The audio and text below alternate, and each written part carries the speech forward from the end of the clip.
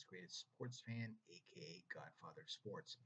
On Wednesday, October 28th, 2020, I took a flight from Tallahassee International to Houston International via Hartsfield Jackson Atlanta Airport. Uh, my first flight was 1756.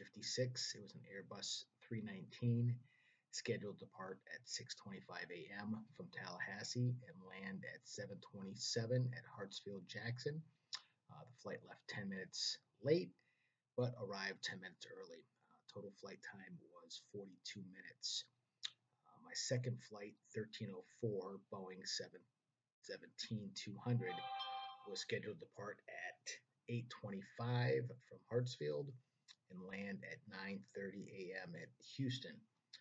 The flight left 2 minutes early and arrived 13 minutes early. Total flight time was 1 hour and 54 minutes. The check-in at the Tallahassee airport was fast. There wasn't a large line because it was an early flight. TSA was very easy at Tallahassee, and then I went directly to gate B1. A very small airport, but very convenient to get in and out. While at Hartsfield, I did go to the Delta Sky Club near gate B18, and the staff was friendly and the food was very good.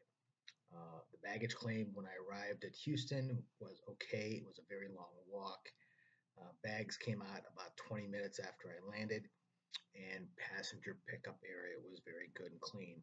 So in all phases of my travel, the social distancing was very good. It was practiced and everything was clean. So very good travel experience from Tallahassee to Houston.